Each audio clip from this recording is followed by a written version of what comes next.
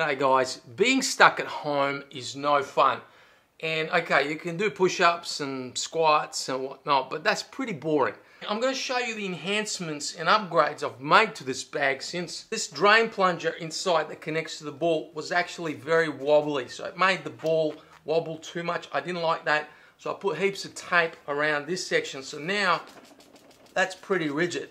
So I wanted to make the reflex action quicker. So I've put a thinner PVC pipe inside of that pipe, and that increased the speed of the action. So now the speed is a lot faster and a lot more fun, a lot more intensive. Okay, now the other thing I did was I put tape around this nozzle thing that holds the PVC pipe, and that just stops the PVC pipe from slipping out and working its way out.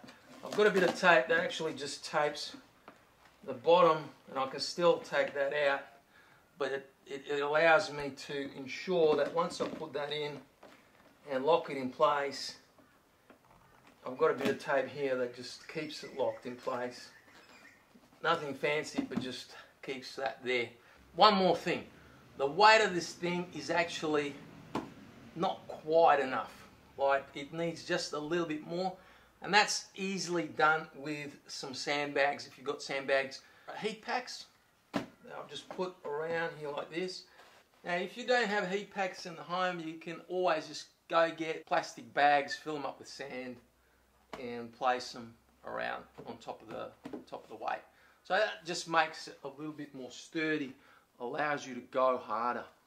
So there you go, massive upgrades, and I'll see you next video.